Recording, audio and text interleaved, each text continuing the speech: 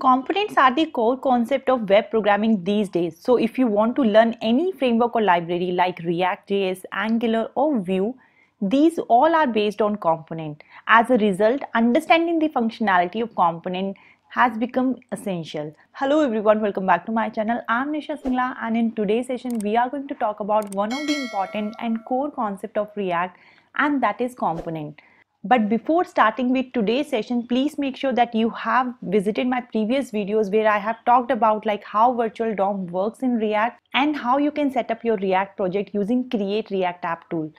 I have provided the link of all those videos in the description, so please check out those videos before starting with today's session. So now let's first understand like what is component and how it has changed the way web development has done these days. So now let's first check what React.js official website says about component. So it says that components let you split the UI into independent, reusable pieces and think about each piece in isolation. And that is component, right? Let me explain you with one example. Whenever we need to create any page before the concept of component, ideally we create like that. Okay, we have everything in one file. Whenever you write any code, dry approach is the first approach that should come in your mind as a developer. That is, don't repeat yourself. You should write your code in such a way that it enables the reusability. But when we talk about designing or creating a web page without component, we don't think about that much. We ideally create the header, sidebar and some content in a file straight away. There are lots of drawbacks of that approach we are going to discuss in some time, but this is the one way through which you can design your web page. But now the same page, when I talk about to create with the help of component, how the design will change. Now instead of writing everything in one file, what we'll do, we will split the UI into small chunks. So here you can say if you want to create a search feature, so you will create a separate component that will only focus on the search functionality. In the same way, if you have logo, there could be a logo component. We have sidebar, and further list can have a list component, and same way we can have these content you can say here. So it could be a separate component, and every component at the end will merge together into one parent component that is called root component. So this way what we do, we split our complete UI into small chunks with the help of components. So now we can say like React.js is component driven. Everything in React is a component. So everything in React is a component which is responsible for some functionality like search functionality, logo functionality, menus, sidebar, main content, footer. So every component dedicatedly works for some specific functionality. And then we combine them together to form a big component. So this makes the code more readable and understandable. So you can think of some advantages of using component approach. The first one is very clear, is reusability.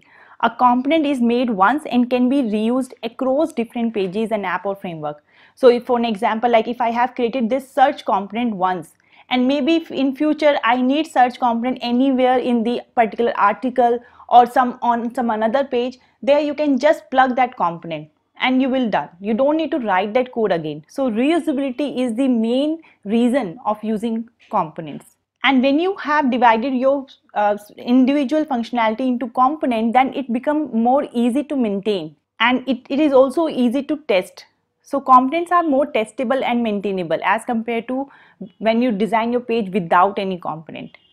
Encapsulation is one of the advantage of using component. So every component will have its own feature in terms of its logic, its UI, its designing. So everything is going to encapsulate in particular component. So now we understood like how component really help us.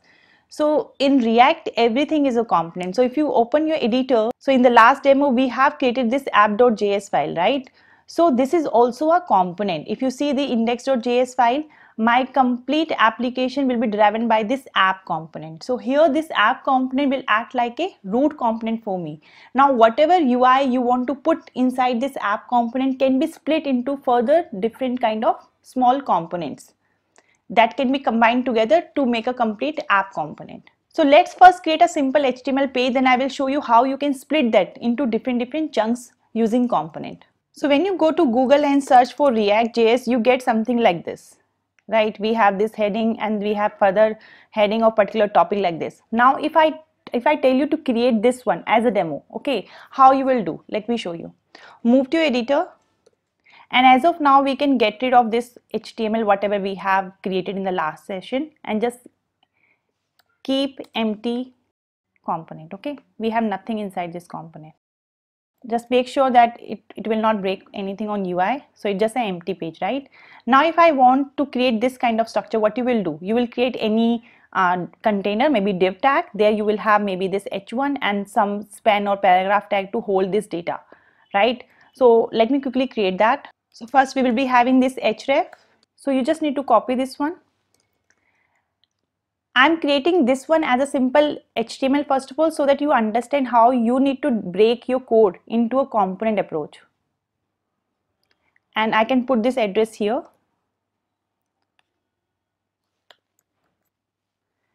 And in the p tag, I can just write this text. I will not do lots of HTML and CSS. It's just to show you some basic stuff, how you can write that. When you save that, you go here, you will be able to see that, okay? And similar way, you will be having this one as well. But if you try to understand, ideally it will be the same way. I will be having one div, it will have one link, only its text will change to this one and its link will change to this one. And maybe its content, I can change this one. And the same rule will go for the last div.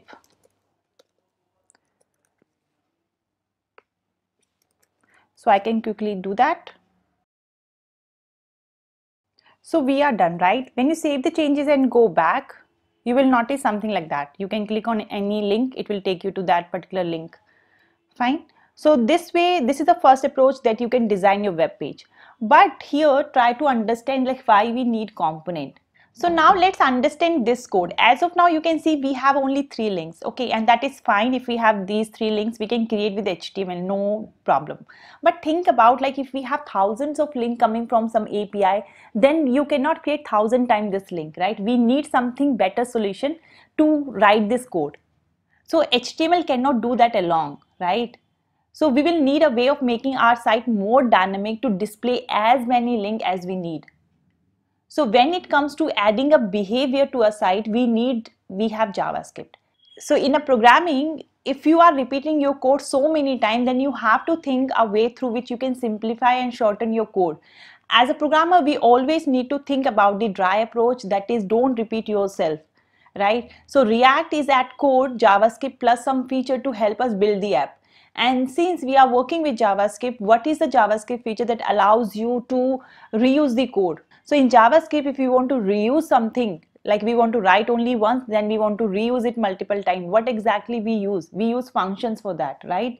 In a similar way, now instead of creating this one again and again, what we can do? We can create one function, maybe for a link or maybe for this content, and that function we can call multiple times. So for an example, like I want to create this link, so I can keep this code into a function, maybe a function as a link, and then link function I can call n number of times wherever we need that.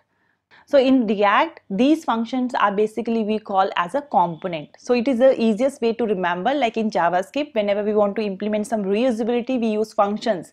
Similarly, in React, we have components. We can wrap our code inside a component, and then we can call our component multiple times wherever we want to reuse the same code.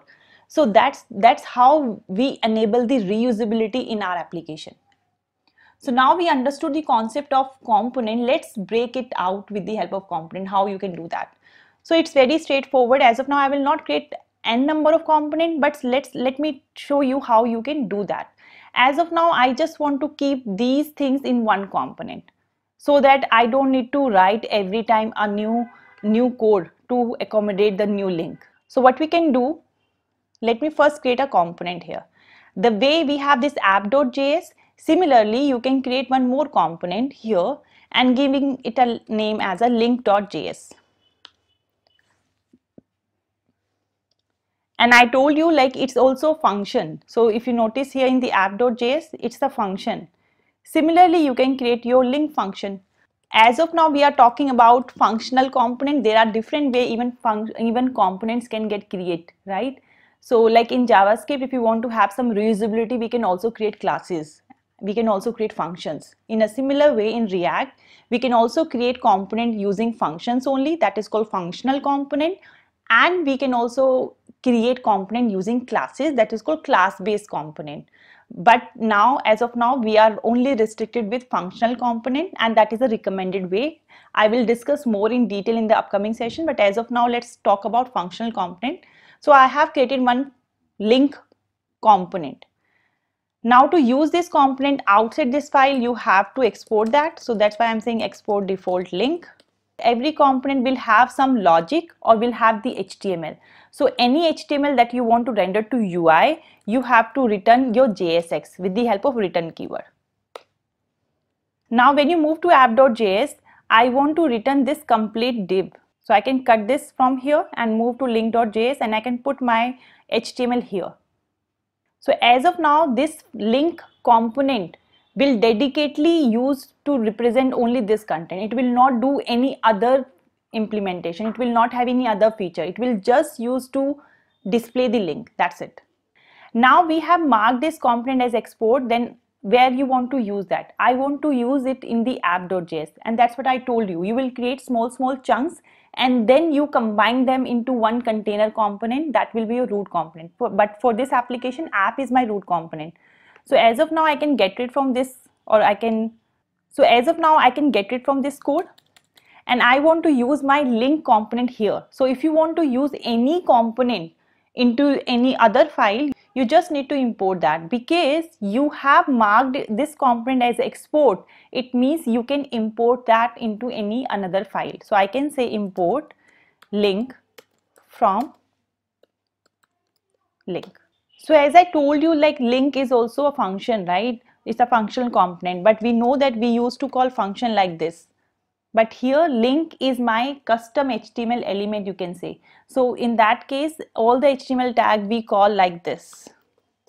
So you have to call your component like a HTML tag. This is the difference you need to remember. Now when you create any functional component, your component name should be in capitals, okay, whenever you create any component. So instead of writing this link like this, you need to create it like this. This is required naming convention for React component, and we use a capitalized name to distinguish the component from your normal function. So you just need to remember that function which is written JSX are not same as normal JavaScript function. Okay, so whenever you have JSX written, so in that case it become your component. So to distinguish that from your normal JavaScript, you need to give it in capital, and this way you can import that. So save the changes and let's see whether your app component is able to read the link component or not. So here you can see you are getting the result. Another point to remember, like every React component must return either JSX or other React component. So if I talk about link component is returning a JSX. But if I talk about app component, it is returning me another component. So this is another rule you need to remember, like every component must return either JSX or any other React component. So since React components can return other React components, we can make this app component like this. And it's just a tree of component. As the application grow, your components will also grow. So now if you want to use this link component multiple times, you just need to use this component name like this as many times as you want. So you can see that I don't need to write this code again and again. I just need to reuse this link component wherever you want. In the app component, maybe further in any another file I want to use, I just need to import that and I can use that like this. So this is the example of component. And definitely throughout in the React session, we are going to use components, so it would become more and more clear by time. But as of now, you can just understand, just to split your complete UI into different small chunks. We specifically design specific component for specific functionality. You just need to remember, don't merge multiple functionality into single component. Try to break your functionality into different components so that it can be easily testable, maintainable and readable.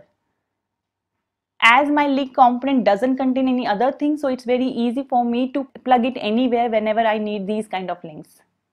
I understand as of now you will ask or you will think like every component is having the same data. I might to have different kind of data for every component call.